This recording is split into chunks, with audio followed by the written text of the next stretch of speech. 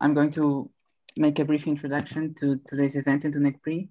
First of all, my name is Francisco. I'm from NECPRI. That's a non-profit organization which works in articulation with the Political Studies Department of Nova FCSH. And the purpose of our action lies in the study, debate, and understanding of political science and international relations. Along our 20 years of existence, we have hosted many events such as conferences, congresses, debates, meetings with ambassadors, and several simulations. So first of all, I'd like to thank you all for your presence in today's Congress, Beyond the West, Politics of the Global South.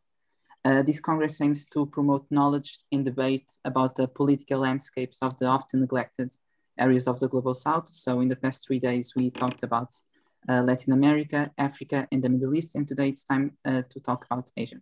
Today's conference was organized in cooperation with our partners, Fundação Oriente or Orient Foundation, who is here represented by our moderator, Dr. Carlos Gaspar, which is an advisor for the board of directors at Fundação Oriente and a researcher in the Portuguese Institute of International Relations, among many other things. I hope you enjoyed today's conference, and the floor is yours, Dr. Carlos Gaspar. Many thanks. Congratulations for the organization of this Congress by NECPRI. The Orient Foundation is honored to be a partner of NECPRI in this endeavor, which comes under the title Beyond the West. I was asked to say a few words about the Orient Foundation. The Orient Foundation is one of the major Portuguese foundations and one of the very few European foundations concentrating on relations between Europe and Asia, or rather Portugal, Europe, and Asia, since its establishment in 1988. The Orient Foundation has created a museum, the Museu do Oriente, the Orient Museum, in 2008. Again, one of the very few European museums specializing in Asia. And our art collection is a mix of classical and popular art, and it also includes many art objects from the Asian Christian heritage from India, China, Japan, or Indonesia. We also maintain permanent delegations, cultural centers, if you will, in Macau, China, in Goa, India, and in Dili, East Timor. And we will be very happy to host you there if your research, your work leads you to any of these cities in happier times when we will be able to travel again. We have a fantastic panel to deal with Asian politics. Professor Stein Ringen, Professor Jörn Dosch, and Professor T.V. Paul. I'm going to introduce them as they make their presentations. And I will start with Professor Stein Ringen. He is a political science. He lectures sociology and social policy at Oxford University and is a visiting professor at King's College in London. His last book we published is The Perfect Dictatorship, a rather wonderful title, and it's about China in the 21st century. His next book, about to come out, is How Democracies Live, and it will be published by the Chicago University Press. And we will address today the topic of authoritarian trajectories in Asia. Professor Ringen, please, the floor is yours. Thank you very much. The term authoritarian is sanitized. It looks and sounds not too bad, but it is not a good term for understanding the reality of today's strongly repressive regimes. We are dealing with dictatorships. Some are brutally primitive military dictatorships. We see that now in Myanmar with a very hard hand. And some are sophisticated totalitarian dictatorships, such as in China. And I have been fighting a bit of a battle over terminology since I started to engage in debate about China. And I have in that debate met a reluctance to clear language, a preference for authoritarian, and a hesitancy with speaking about China as a dictatorship. We are, however, dealing with regimes that are morally repugnant and very hard in methods. And language matters, and we should certainly, as academics, be as straight and clear as we can in language. Now, on the western fringe of Asia, there is the family-run dictatorship of Saudi Arabia. This regime has its strength in the economic power of oil. It is ruthless internally, breaching no opposition. That was made clear in the murder last year of the journalist Khashoggi, a murder that was, of course, a signal that no one is safe and no one is out of reach. The issue of women being allowed to drive is enlightening. It's okay, you can now drive, but if you make a political point of it, you are not safe. It's a regime that is ruthless externally. The viciousness of the war that is being fought in Yemen is really beyond moral comprehension. The weakness of this regime is that power based on oil is running out. On the Western fringe also is Russia, today an oligarchic dictatorship, and a very, very dangerous actor on the world stage. In 1989 and the following years, the Russian Empire collapsed. This had been built up over 3 generations from Peter the Great to becoming the biggest empire ever gone, and overnight it collapsed. Kazakhstan alone, once only one of many Soviet provinces, is today the world's 9th biggest country in territory. That collapse of empire was a gigantic humiliation. And Russia today is a wounded giant. The present regime is engaged in restoring respect and position in the world, and in a long process of empire rebuilding. The buildup against Ukraine, which is unfolding as we speak, makes perfect sense. Russia is not a powerful force in conventional understanding. It is economically weak and it is internally fragile, but therefore all the more dangerous.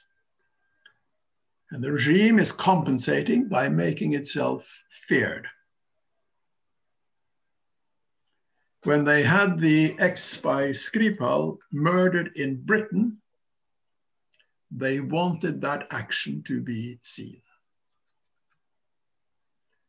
The regime is animated by anti-democratic and anti-European ideologies. The leaders are not simple thugs. They are carefully, ideologically motivated thugs. On the eastern fringe, of course, is the People's Republic of China. Now, this is a regime of sophisticated totalitarianism, and it is a great power, economically, militarily, and with its own form of social cohesion behind it. In Russia, the population matters for nothing. In China, the regime has a good part of the population with it, a position it has obtained with the deliberate use of the always utilitarian instrument of nationalism. Now, for most of the Chinese population, the visible dictatorship is soft. I say visible because under the surface is a gigantic apparatus of control. I have called this regime a controlocracy, my contribution to the political science language, controlocracy, a regime dedicated to absolute control. When necessary, this regime is as hard as it needs to be. In Xinjiang, there is now a complete police state, complete with concentration and internment camps, in a culture that is being extinguished. In Hong Kong, freedom of expression and rule of law has been crushed.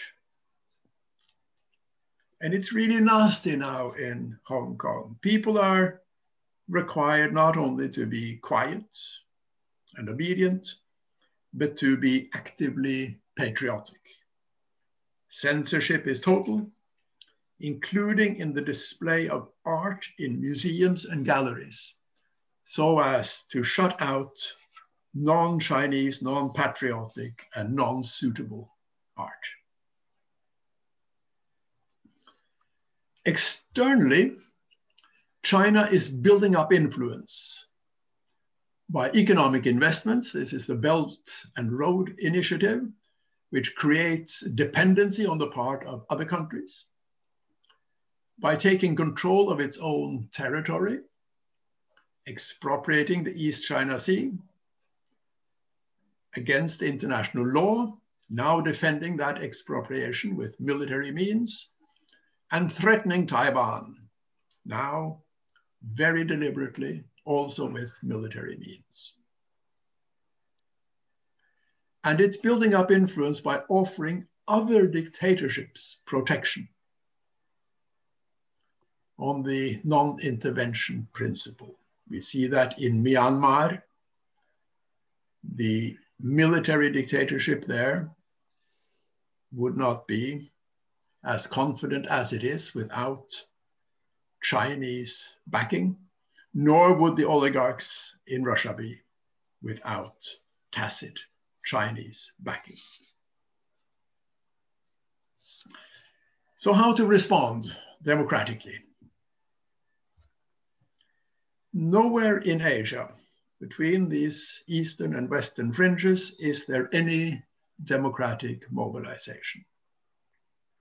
There is Australia and New Zealand, but between Russia, Saudi Arabia, and China, there is, democratically speaking, a void. There is internal opposition, as always in dictatorships, but in very difficult conditions. In mainland China, the apparatus of control is all-embracing. There is opposition in the streets in Myanmar, but not backed up by any political organization.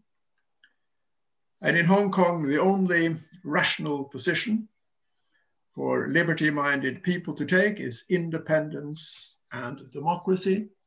But that is a position it is absolutely impossible to pursue and to voice in today's Hong Kong. What then about the democratic West? Well, the good news is that America is back in leadership internationally and also in making itself an example of democratic reform. It is a very considerable movement. The not so good news is that it is difficult in the democratic West to speak with one voice and to act collectively. It's also difficult, but this may be improving, to be assertive on the part of democracy.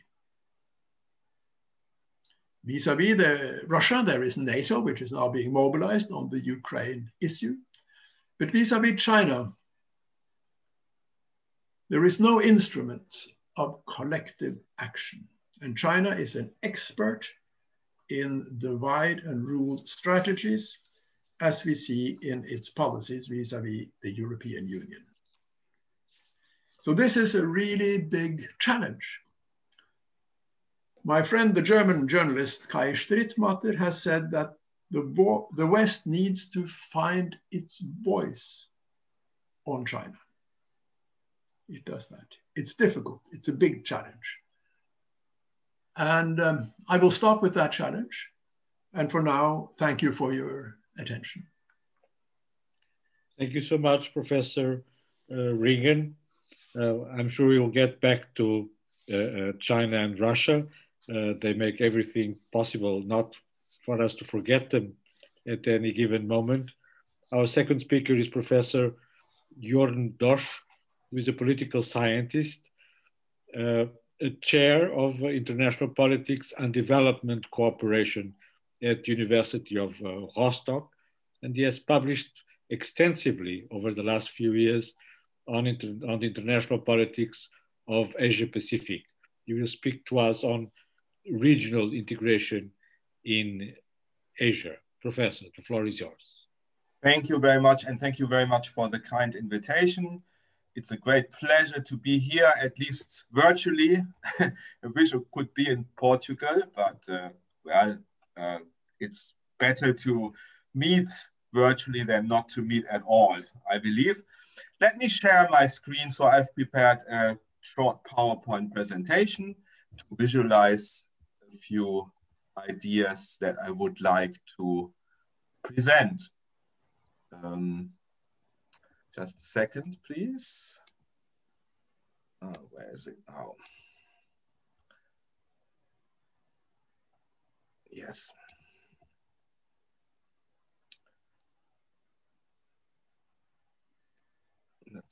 Okay. Regional integration in Asia is a big topic, as you can imagine. So I can only really speak about some of the most important regional organizations in Asia and some of the most crucial trends in regional integration. As you can already see here by looking at these pictures, Asia is, of course, a very diverse region. That is common sense. But it's important to appreciate the fact because given the ongoing process of regional integration, it is quite an achievement, I would say, that most states in Asia, despite the political, economic, and cultural diversity, are engaged in efforts to bring the continent closer together, to integrate in economic and political terms. And here I'm going to show you just some of the best known and most important organizations. That doesn't mean that they are necessarily all equally successful and effective, but the first serious attempt at forming a regional organization dates back to the year 1967, when the Association of Southeast Asian Nations, ASEAN, was formed in Bangkok, Thailand. So ASEAN today comprises 10 of the 11 Southeast Asian states. That is the blue circle here. 10 out of the 11, which means that East Timor is not a member of ASEAN yet, has applied for ASEAN membership, but there are, I would say, some concerns both on the part of the existing ASEAN member states, but also I think concerns on the part of East Timor really to join the organization, and no real progress has been made. When you look at literature on regional integration and regionalism in Asia, publications, books, articles on ASEAN often begin with the sentence, ASEAN is the second most successful regional organization in the world, second only to the European Union. There's a huge gap between the European Union and ASEAN in terms of integration, in terms of institutionalization, in terms of the organizational arrangements and so on. But it is a rather successful organization, despite the fact that for a political scientist, this is a very exciting region because you basically have all types of political systems united in Southeast Asia.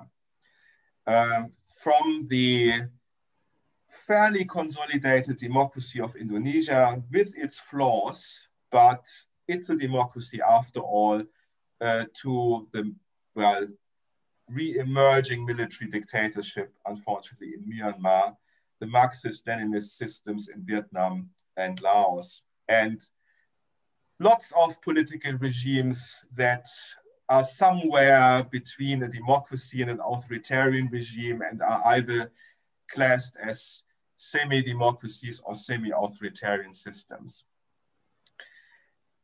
The South Asian equivalent to the Southeast Asian ASEAN is SAARC, the South Asian Association for Regional Organization, which was founded in 1985. It comprises all states of South Asia and Afghanistan as well. Afghanistan, you know, geographic regions are socially constructed at the end of the day.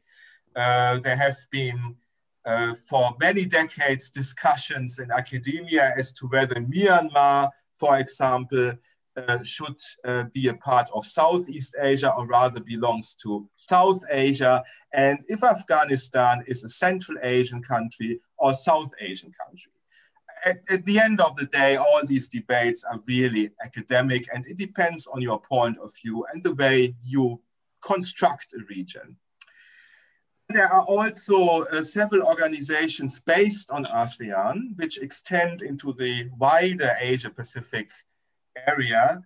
ASEAN also has very close links with China, with Japan, with South Korea, and has formed additional groups, ASEAN +3, for example, the East Asian Summit. There's also a security-related forum called the ASEAN Regional Forum, comprising many powers in the world, not just from Asia, including the European Commission, but also the United States, Japan, Australia, New Zealand, and so on.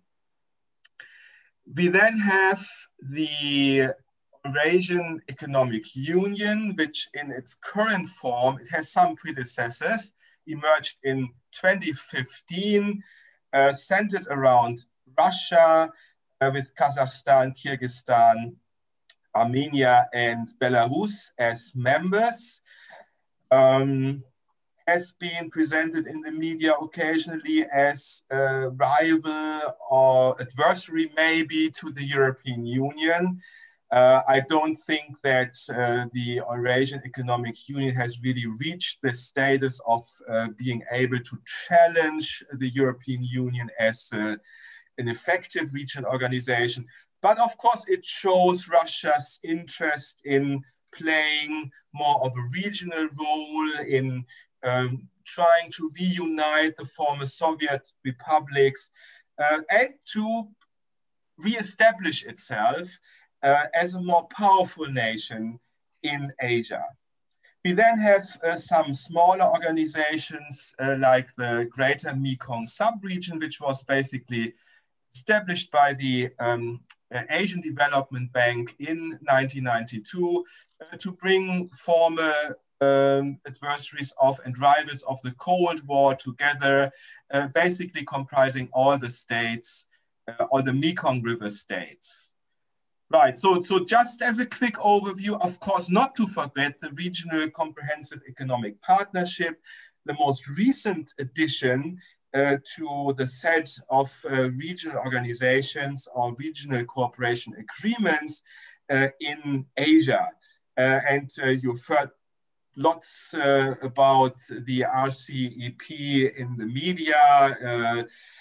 It really last year in November resulted in many journalists really presenting the RCEP as a new type of a regional arrangement which excludes the United States from the region. Also, it excludes Europe from the region, and was in a way presented as the first serious attempt at regional integration exclusively based on Asian interests and very much driven by China's interest as well. This is only partly true because the RCEP was initiated by ASEAN, not by China, but China in a way united the different partners involved in the initiative and finally made it happen. So it was, of course, guided by the strong interest of China to have this regional organization. On the next slide, you have all the member states. So I'm not going through this in detail. You can see it here. You have also the logos of the organization. So the RCEP doesn't really have a logo yet. So I put some other picture here. So when you look what these organizations represent on paper, you will soon find that their description on paper and what they claim to be does not necessarily fit with reality. So ASEAN, for example, claims to be a common market and production base. The thing is that ASEAN defines a common market in a different way than the European Union, for example. So it's not comparable. So ASEAN is not a fully integrated market, but the regional integration of Southeast Asia is based on about 360 different agreements covering everything from investments to customs procedures, to standards, to intra-regional trade, to the mobility of professionals, to air travel, and so on. The thing is that not all of these agreements are fully implemented. But on paper, this looks really like a very comprehensive organization which is deeply integrated. Again, in reality, ASEAN is not as integrated economically as it seems, but Southeast Asia has certainly come a very long way in increasing cooperation among the 10 states involved. And an argument that holds true for the European Union, which is of course repeated time and again, that regional integration in Europe has resulted in stability and order, also applies to ASEAN. Southeast Asia is one of the most stable and peaceful regions when you look at relations between and among states. It does not necessarily apply to events and developments within those states, as we currently see in Myanmar and the human tragic which is unfolding there. The SAARC is a free trade area which also only basically exists on paper because there is not much of an intra-regional trade. So the intra-regional trade volume measured in percentage of the country's member states' overall trade is just about 4%. The Asian, Europe, the Economic Union is a customs union on paper, but again, not fully Eurasian Economic Union, I want to say, was struggling a bit, is a customs union which is not fully implemented, which has a lot to do with the fact that the organization, although it has its secretariat in Kazakhstan, is of course completely dominated by Russia. And all these states are, of course, focused on Russia. In economic terms, there are satellites of Russia. So there is trade with Russia, but there is no real significant trade volume among the other member states of the EAEU. Then the RCEP is a free trade area, not only on paper, but also in reality, but it's not a comprehensive free trade area. So there are different types of free trade areas, of course. When the European Union enters into free trade agreements in the world, these are truly comprehensive and very detailed agreements, which not just cover trade and investments, but also labor standards, environmental standards. And this is why sometimes the EU's partners are reluctant to sign these agreements, because they are going too far from their point of view.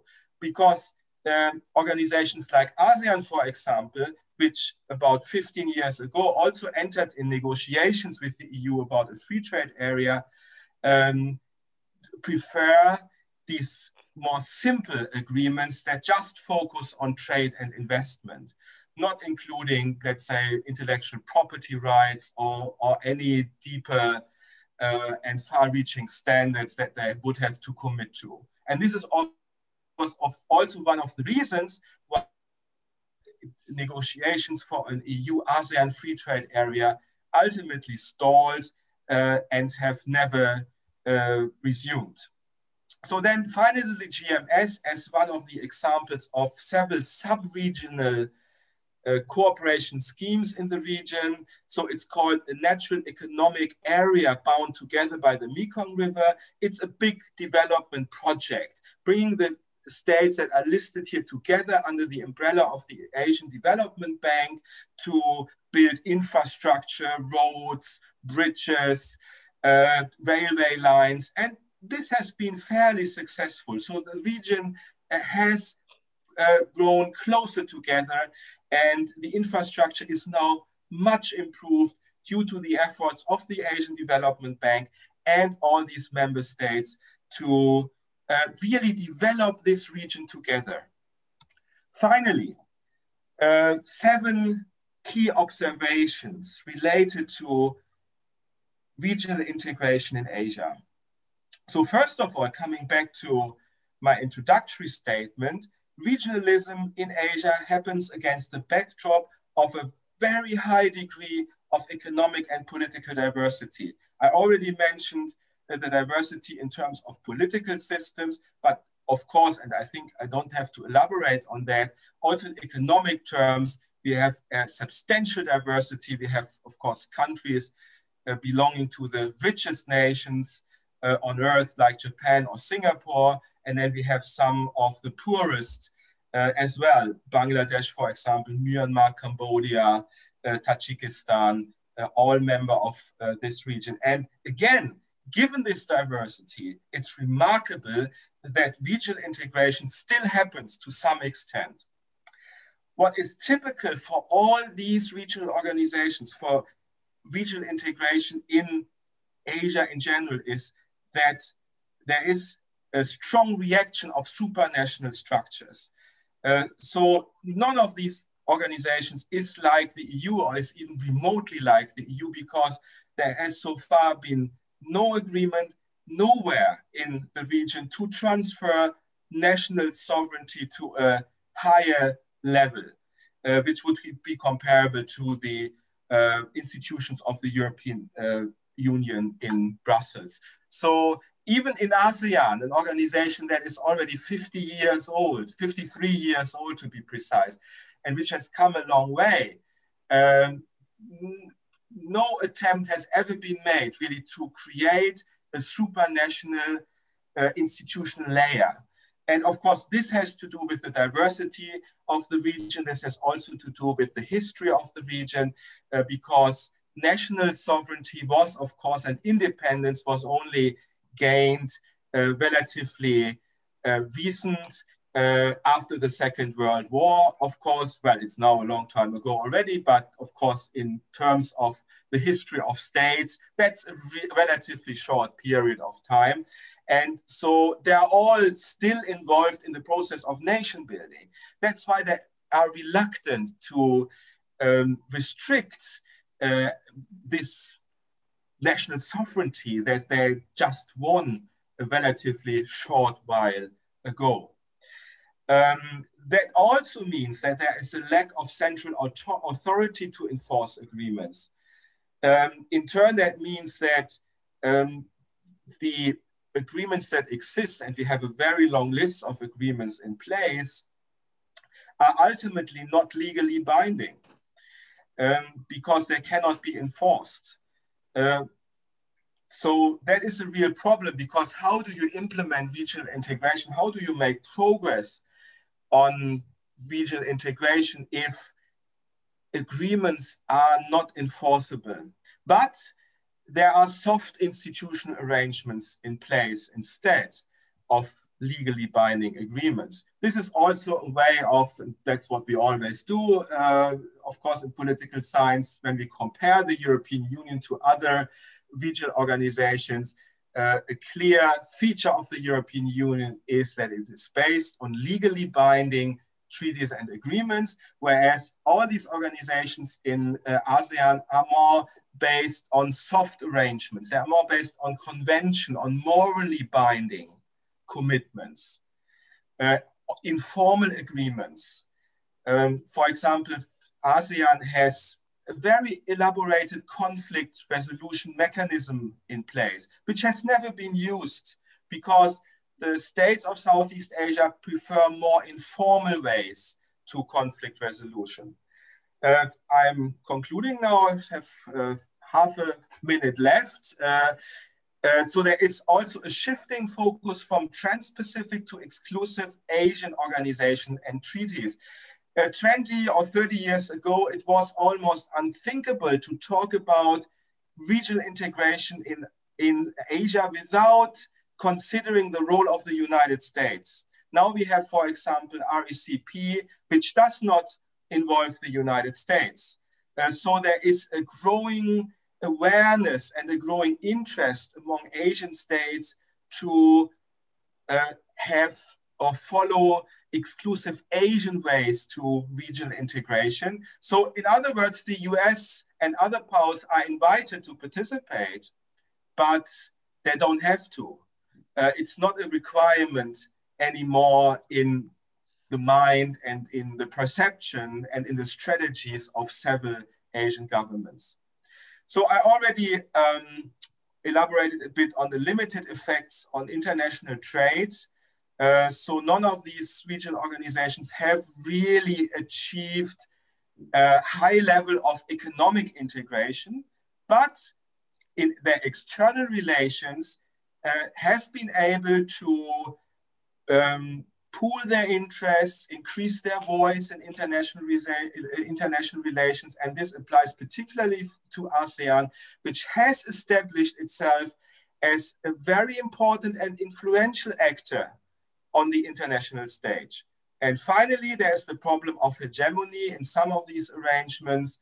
Of course, when you look at Southeast Asia, you see that the international relations of the region are very much focused on India.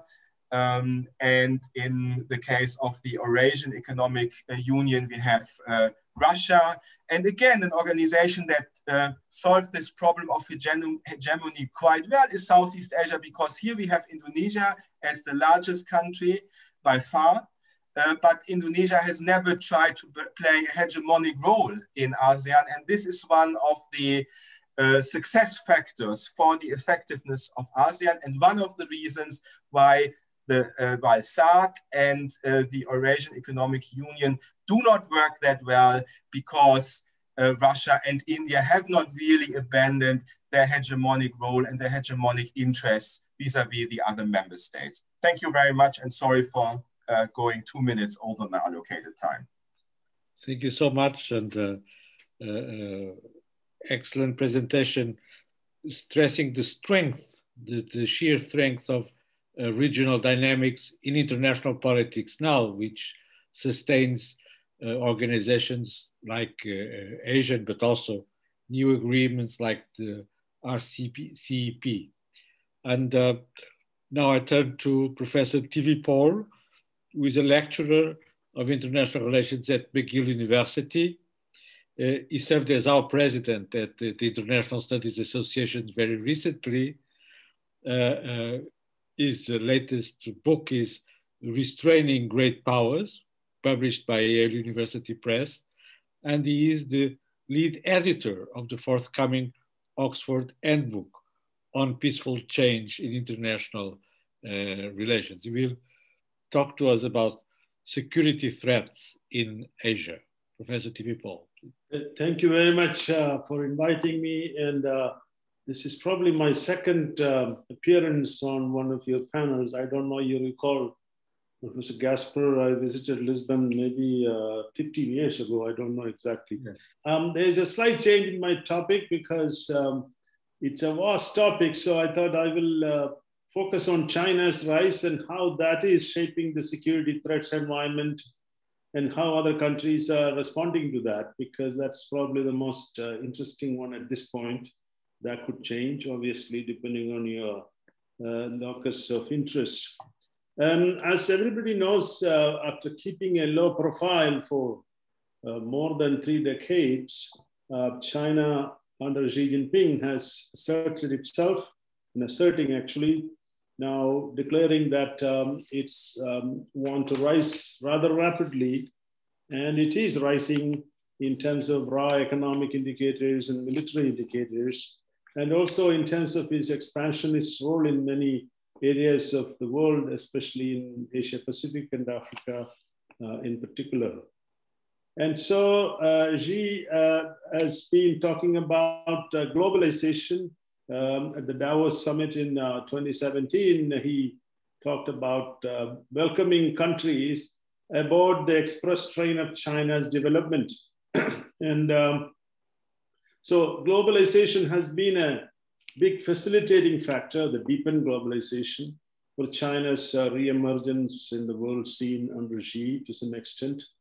And the aim is now to make China the predominant power of the 21st century.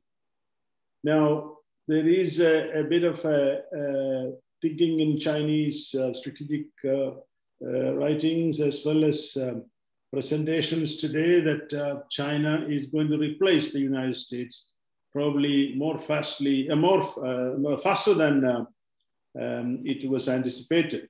2030 was the earlier, maybe even earlier, because of the pandemic's impact. And the Belt and Road Initiative is definitely the key of that, that strategy. And Belt and Road Initiative, as everybody knows, is sort of resurrecting the old Silk Road and maritime Silk Road to some extent, but much elaborate, a network of communication as well as developmental links, trade routes, all through Europe, Asia Pacific to Europe and to other parts of the world. Now, I kind of wrote this paper, part of a Michigan University Press volume that came out a couple of years ago, but some of the points are still very useful, I thought. My contention is that this Chinese efforts to increase or to accelerate its rise as hegemonic power is evoking a number of responses in the region. And I think my preliminary argument is that China will not achieve hegemony that easily. In fact, it's going to be very, very hard. And if it pushes too hard, it may result in an unnecessary conflict. Partly because China has not won any war. It's engaging in asymmetric conflict.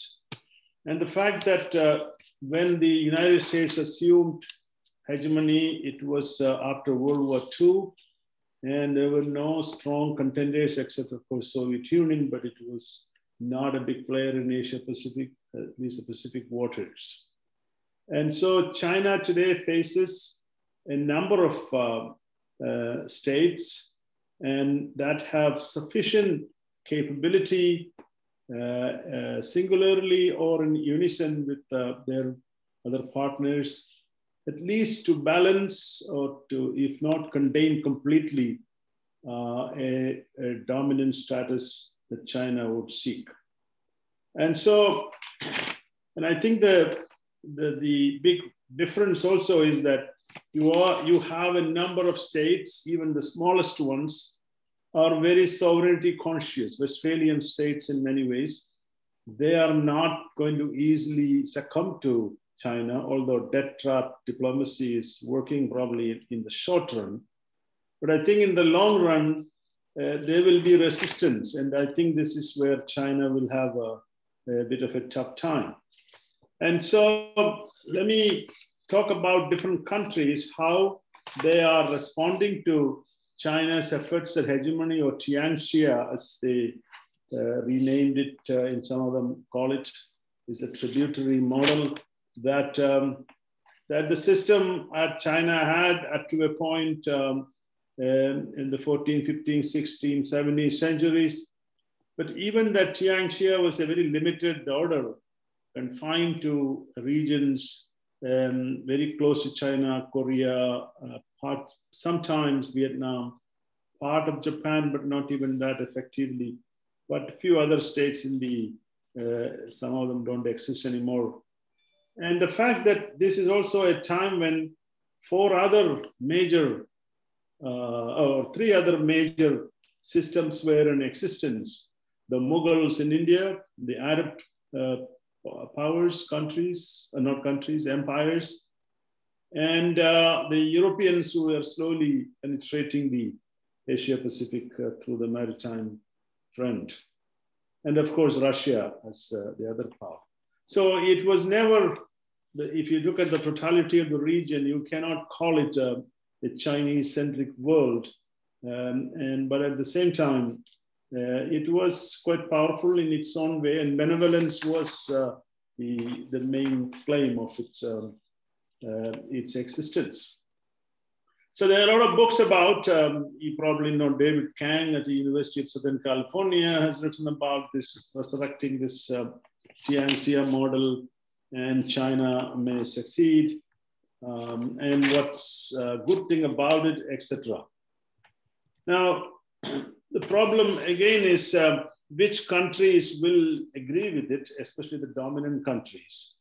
I don't see the main potential challenges, that is Japan, India, ASEAN, if you want to call it together, and of course the United States and Russia to some extent, are unlikely to accept a Chinese-led international order unless it's willing to share some of its power and resources. The United States, for instance, now of course, in terms of raw economic indicators, the US is relatively declining, or China is rising. But to transform that into influence will be quite a bit difficult for China, because the United States still has residual power in many areas, and combined with the military power, that the United States will not be easily going away from the region, as Biden is already planning a counter to the BRI and strengthening, actually increasing defense spending, not decreasing. In fact, following some of Trump's policies that we thought he would abandon. And so in many areas, the Chinese are catching up, maybe in particular, but catching up is one thing, and dominating the whole region is another thing. And South China Sea is where this Chinese buildup is going on. And I would think that the South China Sea is, as long as China doesn't prohibit international travel or maritime traffic, China can probably continue up to a point, but it hasn't received the recognition that it is looking for. It's still going to be quite hard. Now, the United States, of course, has its own domestic politics, as everybody knows, but it has better allies than China does. If you look at the Quad meeting, the quadrilateral grouping recent meeting, first time the heads of states were meeting online, of course. This is countries of the United States, Japan, India, and Australia. They have formed this soft balancing coalition, I would call it. No military alliance, but it is a precursor if necessary. The threat level increases, it may turn into a military alliance. But at this point, it is not. But it has all the elements of soft balancing using institutional mechanisms, a kind of an entente to restrain this Chinese rise and give assurance to the regional states that they won't be completely abandoned if China engages in highly aggressive moves. Now, the country that I'm more interested in many ways is India, because I originally come from there, but I have a lot of interest intellectually too. I think it's a quintessentially Westphalian state, and I cannot see India easily succumbing to China. And the border conflict, recent border conflict in the Ladakh region showed that it will stand up, even if it is pushed. It doesn't have enough military power to withstand an all-out offensive.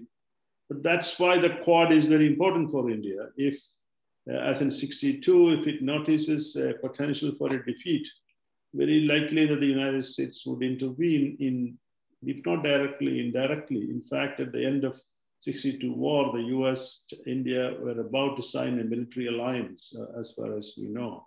It was abandoned. The new archival stuff is coming out as China withdrew from some of these regions that it occupied.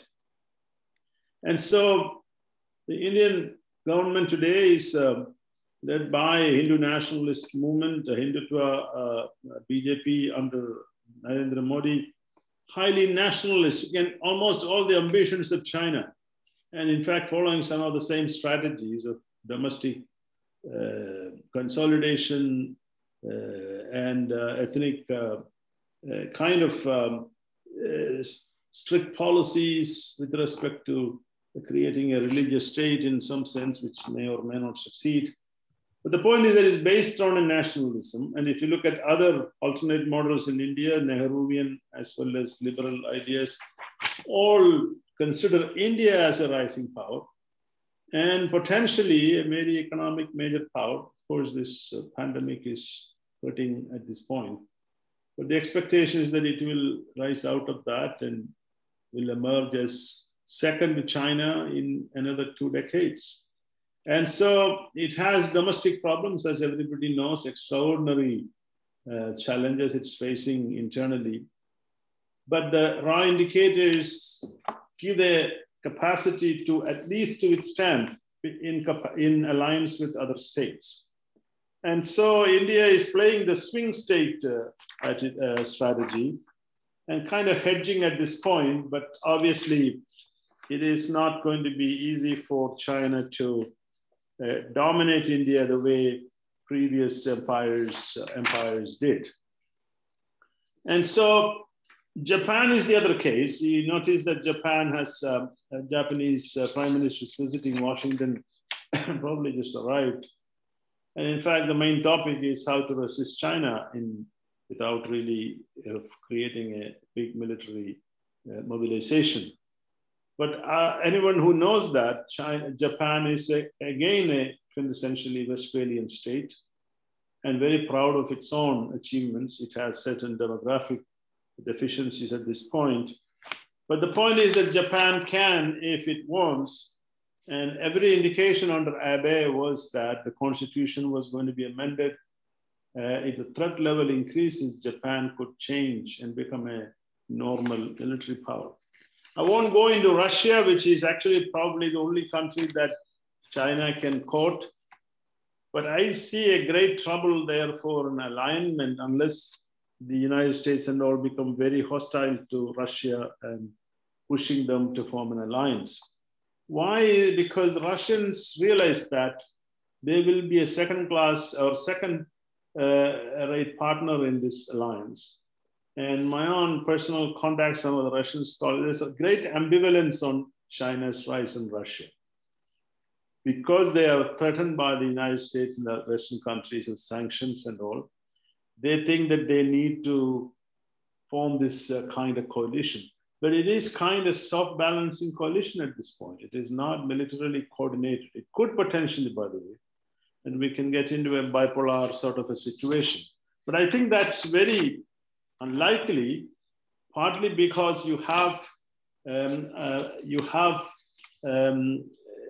great economic interdependence among states, and the chances of a Cold War system emerging in the way it emerged as very limited because of the economic interactions. The Soviet Union had very little, or Soviet bloc had very little economic interactions with the Western alliance. Finally, ASEAN, we discussed a little bit, Professor Dosch just now. ASEAN is perhaps the greatest area of contestation by China and the other powers. But if you look at ASEAN, ASEAN is hedging too. But ASEAN countries, other than Cambodia and Laos, maybe are very reluctant to become part of a Chinese tributary system. And because they are new in the independent states, and therefore there will be contestation by China and the United States is within ASEAN. But as a region, it is not likely to fall into the Chinese orbit that easily. Now, China has a number of strengths. I don't want to undercut the Chinese technological infrastructure power. China is helping a lot in terms of quick development of some of these countries with, of course, attendant debt. And the BRI could potentially be a new East India Company model to some extent, basically as the European countries dominated Asia with that. But the BRI, you're getting now mixed reports that some projects are not progressing at all. Even the Pakistanis are quite unhappy with CPAC, that part of it. And because many of these countries in the pandemic reasons too are finding it very hard to pay back China the money, and so debt trap will be a big issue. So they will end up giving real estate and other assets to China. But what does that do in terms of, it's kind of a new imperialism, like colonialism. I don't think it will be easy. Even, I visited Sri Lanka and I found there was a lot of resentment that they got the Hambantota with that naval port. And in fact, there was a protest going on in front of it when I was passing by the way a couple of years ago by the Sri Lankan laborers for being fired. And so I think obviously China can continue building some of this because these countries don't have many other sources. China's other plus point is its technology and its rapidly developing economic strength. And, but there's a legitimacy deficit in China's efforts, partly because the South China Sea or the territorial conflict China is engaged in. Most of them, China doesn't have legitimacy. China is violating some of the rules of international law and conventions. And so, of course, China can say that Taiwan and the India-China border all are not legitimate, but the point is use of force to achieve the goals will undercut China's normative claim for a peaceful rise, for instance. Most states at this point are not using force to acquire territory. So it's resurrecting this old ideas in this era of globalized world order, the era of high level of interactions and nationalism is going to be very difficult. So I have only a minute or so left. Let me conclude by saying that China is definitely going to try. It has attempted institutional means, BRICS Development Bank, Asian Infrastructure Bank, etc. And it is also very actively using economic globalization and trade and other structures to achieve its goal, building a navy, a symmetrical power through different means. The point is that this abandoning peaceful rise strategy, China is using some of that strategy, by the way. I don't want to say it's completely abandoned. Definitely it will rise as probably a G2 important power and over a period of time, very important. But these other points of resistance I mentioned, especially India, have great potential unless they completely messes it up to continue to emerge. So a kind of quasi-multipolar order is likely to happen with the two dominant states, of course. But I don't see it as a bipolar world with two alliances in the short run, at least. And the fact that nobody wants to see another hegemonic order in Asia Pacific, especially the smaller states. So there will be resistance, but at the same time, this pandemic, we don't know how long it will continue and what impact that will have on economies and political structures of different countries. And so my conclusions are that, but hegemony that Xi Jinping is seeking is going to be very, very difficult to obtain. Thank you. Inshallah. Thank you very much, Professor T. Paul. Professor Stein Ringen is going to leave us, but if I may, I would ask him to address the question on the Myanmar situation. There is a question for you saying, what do you think will happen in the near future in Myanmar? Do you think that something could have been done to prevent the situation that we are witnessing today? Professor Ringen, please. And final remarks, if you will. Well, thank you. I really have no idea. I don't think we should be quick to predict. I mean, there is a very strong mobilization of resistance in the streets. And as we have seen in many situations recently, this can be effective. The military regime has absolutely no legitimacy, morally or otherwise, and has no other support than the Chinese one. So I think it's an open situation. It's really very sad to see this kind of old-fashioned, brutal, violent military dictatorship.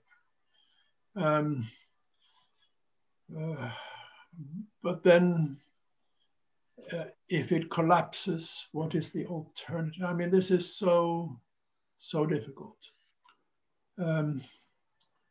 So I think I will refrain from any prediction, and I would just add the experience to a sad list of dictatorships that get away with very bad behavior these days. With that, I need to apologize to the organizers and to the participants that for reasons that I've explained, I have to leave. I thank you for the invitation. I compliment the organizers with an absolutely excellent beginning of this discussion. And I wish you all the best in the continuation of this discussion. Thank you very much for the invitation. Thank you so much for coming. Thank you very much. Thank you. Well, on with Teresa. I have a couple of questions. You want me to try to respond? Yes, I mean, you already addressed the Russia. Yeah, I think I addressed, but so I can go, just a brief comment on it. Yes. The danger of... And also the India in this equation, because there is a balancing act between Russia, India, and China. Yes, very true. Actually, the Russian foreign minister was just in India trying to balance. So the question is very important, partly because the Western policy, especially US, just imposed a huge set of sanctions on Russia. And I think that is pushing Russia into Chinese orbit with respect to economic development and economic interactions. If Russia has nowhere to go, it will go to China. But the military conflicts that China is involved with India, with Taiwan, with Japan, in South China Sea, none of these is in Russia's interest to get involved. So what Central Asia is a very different game, but I think that's Ukraine is potentially. And China, by the way, has little interest to see Russia conquering Ukraine or taking over and upsetting. Ukraine issue has also China has not been very supportive as far as I know. Of course, outwardly they may say something. So this shows that security cooperation based on common interests is going to be difficult. But if the West continues this sanctions and alienates Russia or isolates it, put it in a very corner, then Putin may have to form some kind of a alignment sorts. But again, I am reluctant to see that unlikely it will develop into a hard balancing military alliance, definitely in the short and medium terms. But once again, international politics is a very difficult game to predict completely. But with respect to India, the problem is India's used to be 70% of its military hardware came from Russia. Now that has declined to something like 50%, I think. Still, it is a substantive part of the old system of transfer continuing. Therefore, India has a great stake, but India also is diversifying. US, France, recently, big French Rafale aircraft transfer occurred.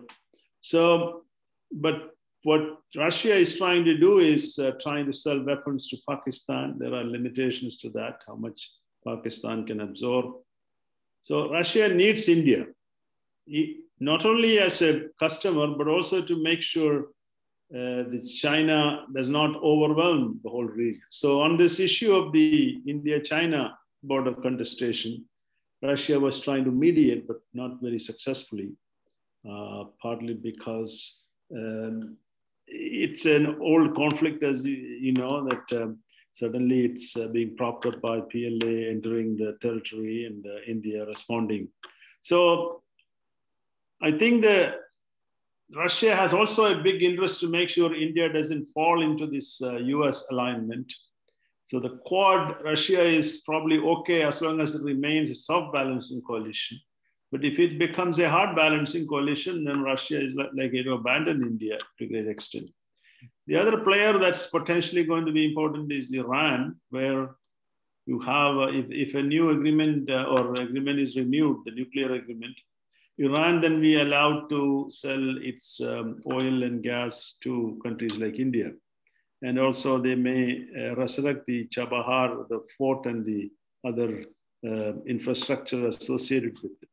So Russia has quite a bit of stake in India, and India has to, likely that, and India also has stakes in China, by the way. It's not going to abandon this relationship with China. So India's best strategy is to be loved by everybody, sought by everybody, a swing power, and it will try its best to remain as a swing power, as a bridging power, as long as it can. But the point is, there are serious issues, security cooperation with Quad, for instance, if it becomes a naval alliance, that will upset Russia and China, obviously. And so India is going to play this soft balancing as long as it can. But if China pushes the border very intensely, as it recently did, and returns to that border conflict again and again, India may not have, and also enters the Indian Ocean as a very powerful navy. India may not have a choice but to go to the United States. Russia won't be there to protect India. So I think this is an emerging situation, alignment strategies. I say the ball is in Xi Jinping's court. How many countries will turn against it? What kind of alignments will emerge? And territorial conflict is definitely a big challenge in this whole milieu. Thank you. I was talking to Matt Pottinger the other day, and I was asking him why the United States will not press for a formal alliance with India. And he responded, and he has a point, that India is an ally of the United States in all but name. And it's much more convenient for everybody that it remains so. You used the word entente a while ago.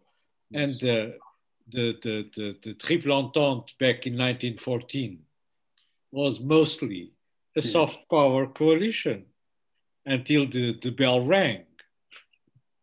It's true. It turned into an alliance later. Yeah. No. Could I perhaps add a bit on Myanmar, if I may?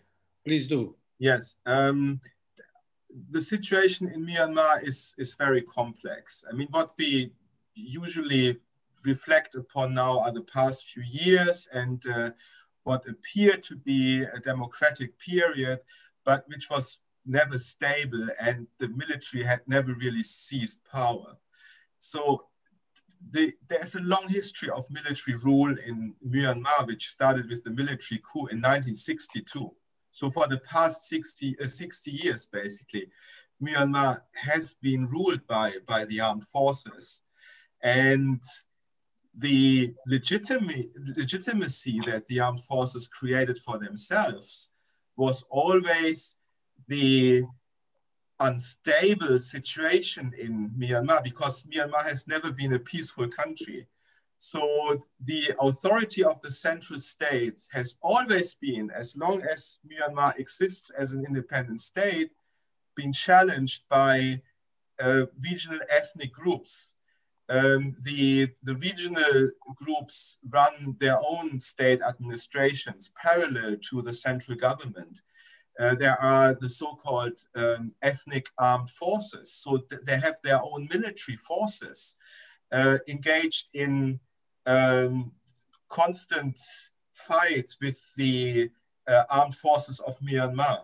So this is how the military created legitimacy for itself, by arguing that only the military and only a military government was in a position to guarantee relative peace and stability in Myanmar.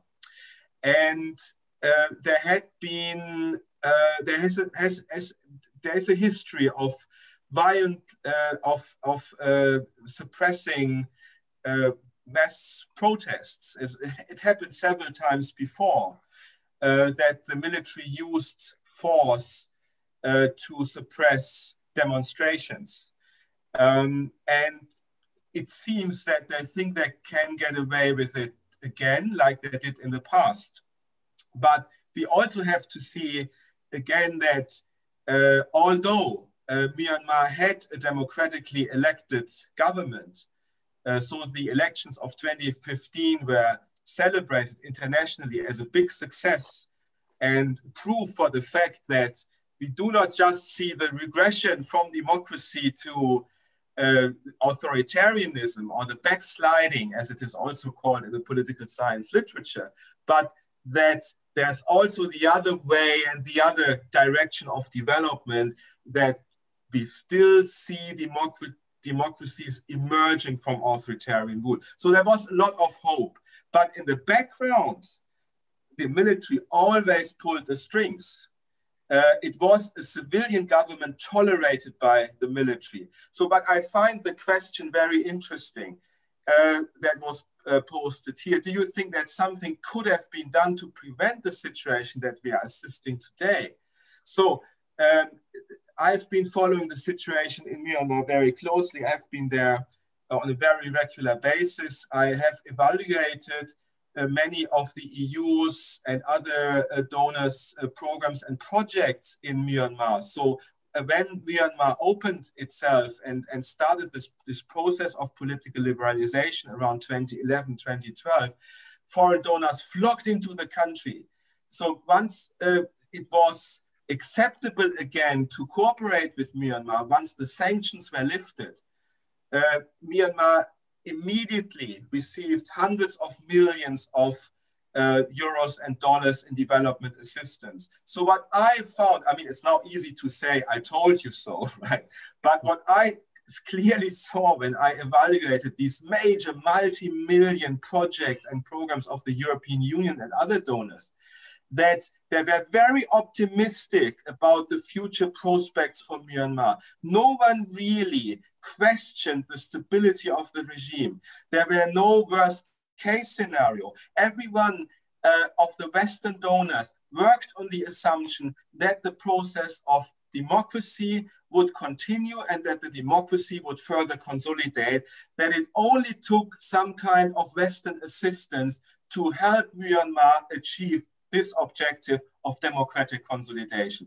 Unfortunately, it didn't happen because no one really saw or wanted to see the writing on the wall.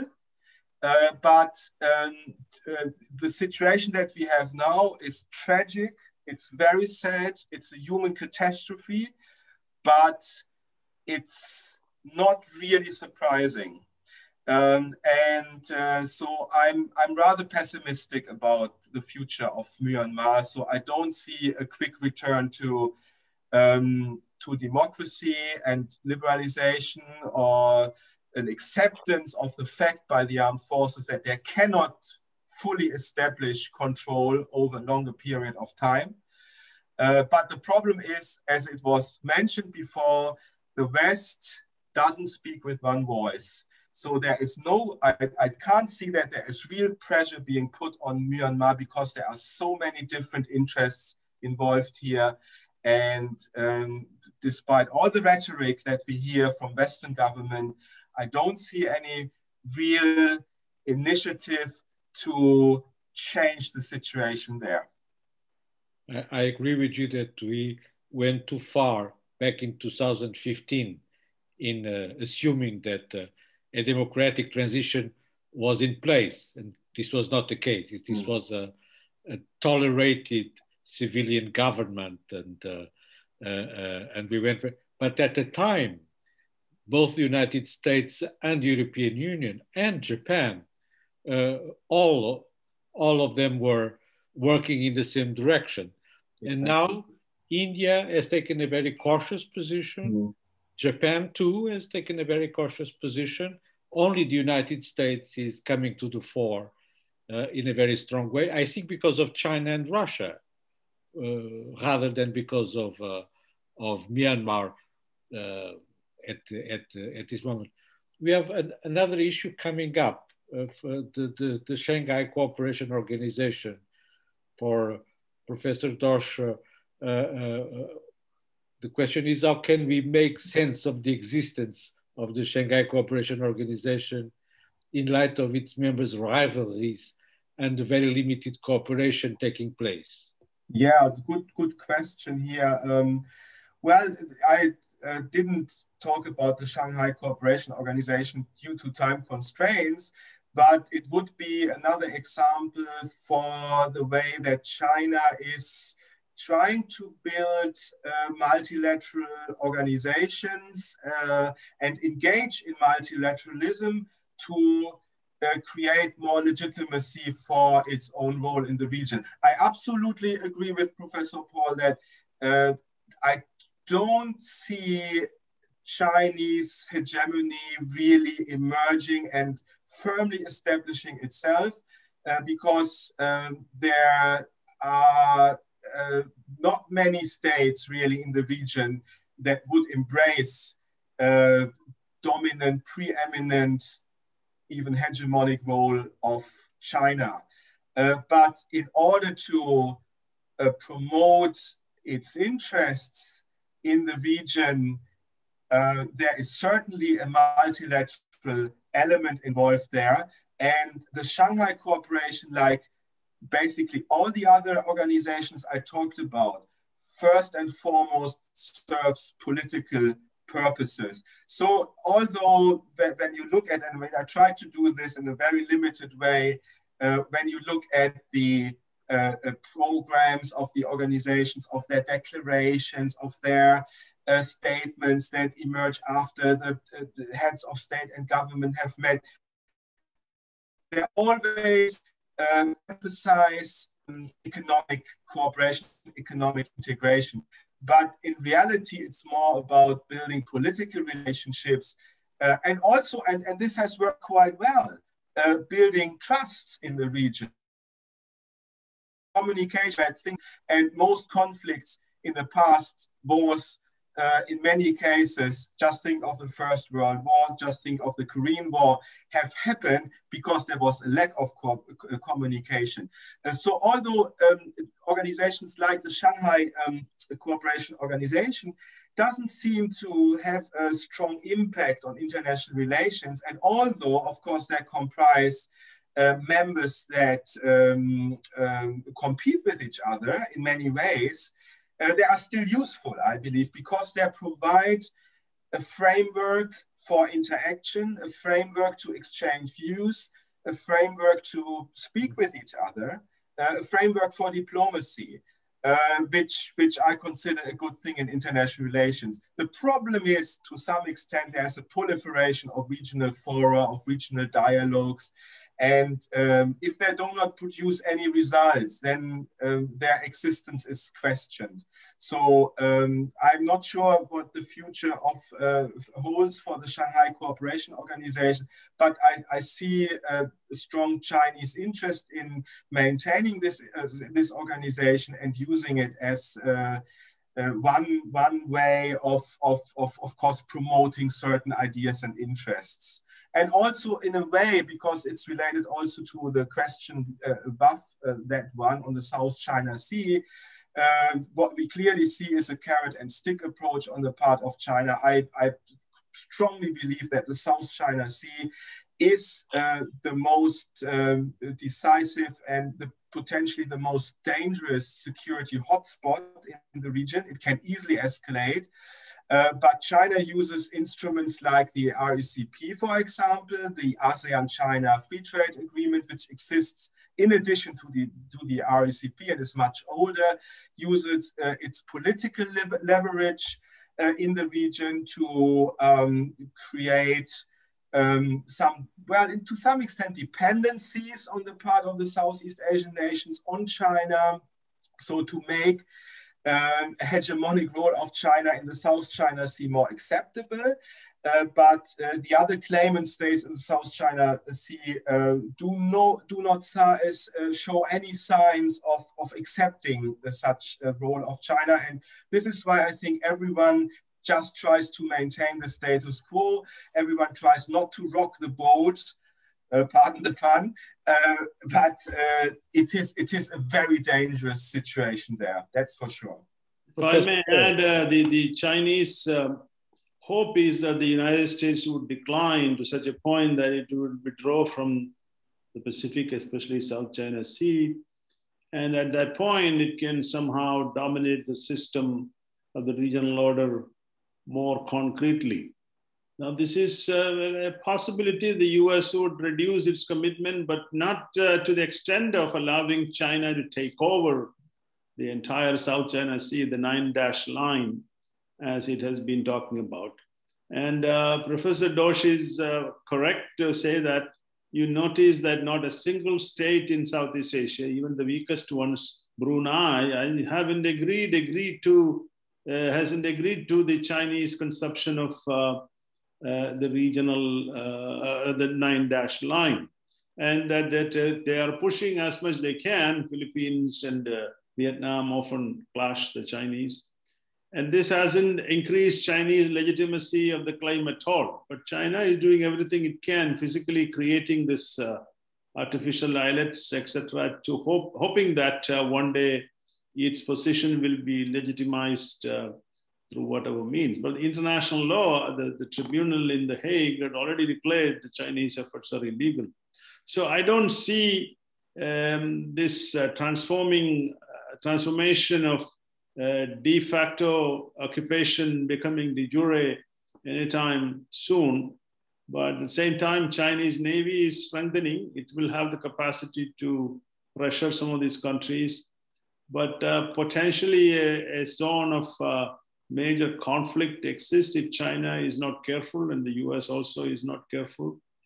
But the point is that the old strategy of conquering and then declaring our territory and the rest of the world forgetting about is no longer that easy for any rising power to achieve, as happened in the past.